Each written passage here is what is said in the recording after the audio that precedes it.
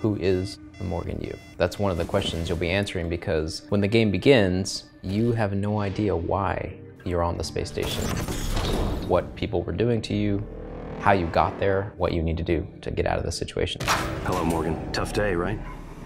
If I'm talking to myself, it must be. In Prey, you can play either a male or a female version of Morgan Yu. We wanted you to identify with the character as much as possible. We did not want to impose personality, such as the cocky extrovert or the cynical introvert. The player has a large role in defining who Morgan is. Morgan is at a point in her life where she's having an identity crisis, and it's up to the player to help guide Morgan along one path or another to define which version of Morgan you want to see. You as a player go into it completely unknown. She's leaving information for you. Your memory's shot full of holes, I know.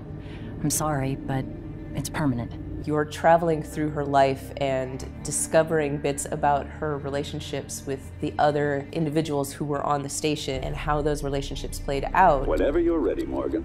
And what you quickly discover is that you're at the center of an experiment that's meant to alter what it means to be human. Very quickly you discover that things are not well on Talos 1. Things have gone sideways.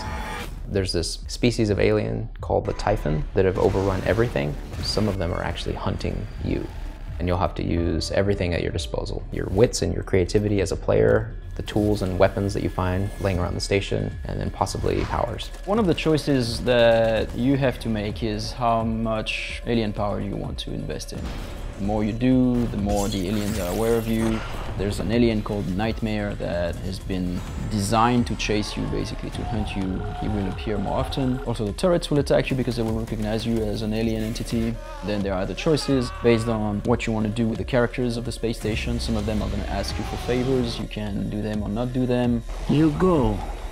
Get something of mine, huh? It will influence the way the game unravels, and also it will influence the endings. Breaking convention is in our blood.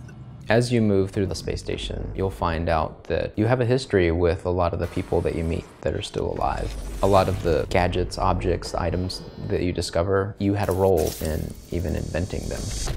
But even more importantly, your brother, Alex Yu, is the CEO of TranStar.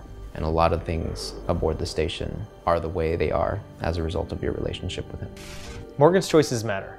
How Morgan treats the people around her and what Morgan does to respond to the aliens invading the station matter. The way that I play Morgan Yu really depends on the day that I'm playing. There's so many different ways, and sometimes I want to approach the game from a different perspective than on other days. There's a lot of opportunities to either play as ethically as possible or perhaps as unethically. Just be yourself.